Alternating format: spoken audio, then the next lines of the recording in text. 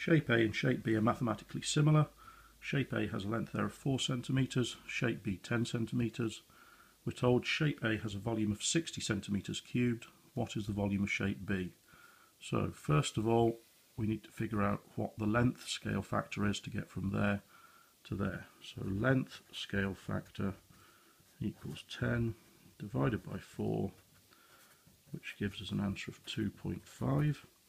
So now we're interested in volume, so we need the volume scale factor, which we can get by cubing the length scale factor, which gives us a volume scale factor of 15.625. So the volume of shape B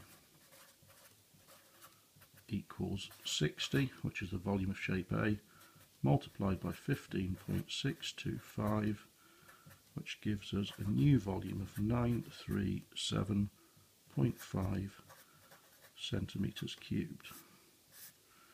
Now the second part of the question says shape B has a surface area of 200 centimetres squared, so we've got some information about this shape this time.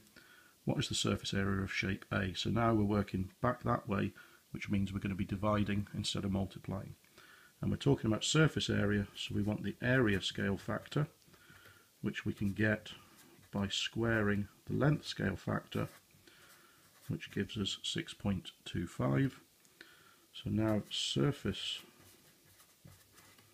area of shape A equals 200 divided by 6.25, which gives us an answer of 32 centimetres squared.